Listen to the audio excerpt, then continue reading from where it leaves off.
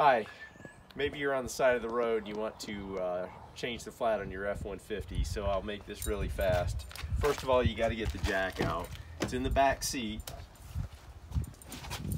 You're going to have to flip the seat down. And then there's some Velcro straps in here that are kind of annoying. Take the Velcro out. There's 3 of them. I've only got 1. You got to slide the jack sideways and then up, and it still doesn't like to come up sometimes.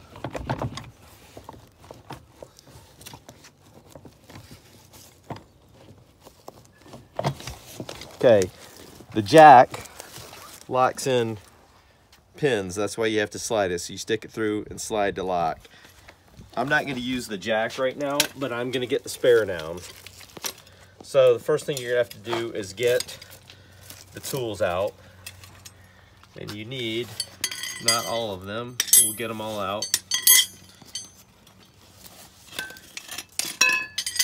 You don't need the one with the hook. Put these together. Then come around to the back of the car. There's a little panel you have to get to. You have to get your key out to get to it. Squeeze your keys, pull this out, stick this in, twist it, pull it out. Now, one key thing, you're gonna have to stick this through a hole, and there's a funnel-like device. So what you don't wanna do is go in straight like this. So that's not where it is. It's toward the center of the car. You feel this bumping on the tire, it means you need to get up higher. So you're gonna twist it sideways. Then it kind of goes in, but you see the angle it's in. Then you just put this on, and you twist it, and down comes the spare.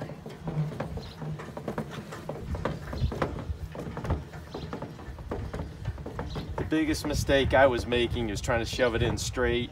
If you look through there, you can actually see where the funnel is. Sometimes it's kind of hard when you're on the side of the road and it's dark and you don't have a flashlight. Let this down all the way.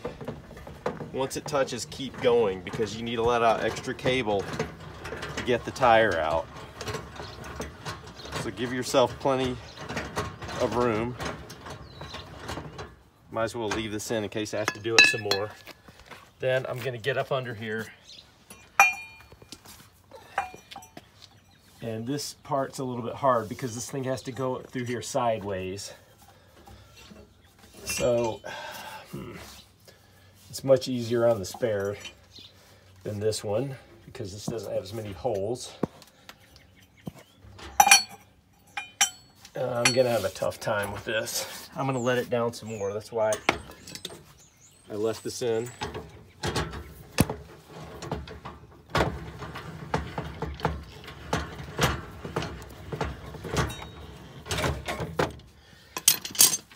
Now I can pull this out perhaps a little bit. Tip this up.